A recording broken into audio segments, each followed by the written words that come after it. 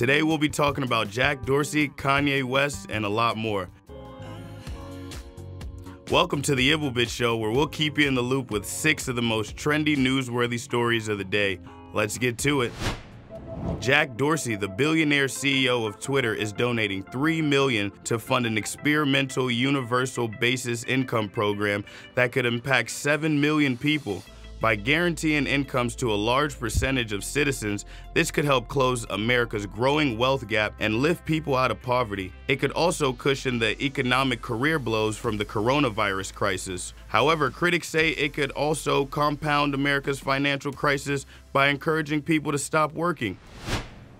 In news on the other side of the world, a man driving in Australia says he was forced to use a knife and a seatbelt to fight off a deadly brown snake that was coiled around his leg while driving a truck in Queensland, Australia. The eastern brown snake that bit him has the most powerful venom and can cause progressive paralysis and is responsible for causing more deaths from snake bites than any other species in Australia. Police pulled him over for speeding towards the hospital, but let him go after they heard his incredible story and saw the dead snake to prove it. So, who wants to go visit Australia now?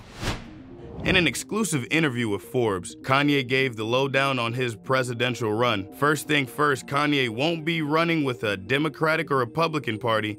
Instead, he's running under the birthday party, because Kanye says when he wins, everybody wins. Things on his to-do list if he wins is ending police brutality and the death penalty. He's also pro-life, so he wants to get rid of Planned Parenthoods because, I quote, "they've been placed in cities by white supremacists to do the devil's work." His tax and foreign policies haven't been developed yet, but Kanye plans on having the strongest experts in each field come up with a solution. Divers search California lake after Glee star Naya Rivera goes missing on Lake Piru. While boating with her son, Josie, dive teams from throughout the region are assisting in the Ventura County Sheriff's Department through a mutual aid. According to authorities, the search for the actress resumed at sunup. The California Office of Emergency Services is also assisting in the search.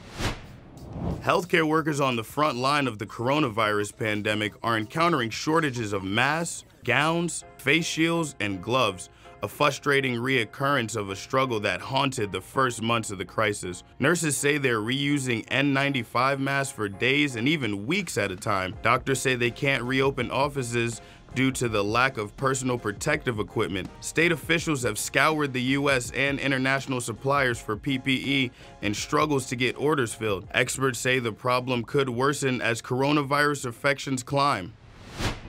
The Center for Disease Control and Prevention is revising its guidelines on reopening schools after President Trump tweeted his disagreements with them.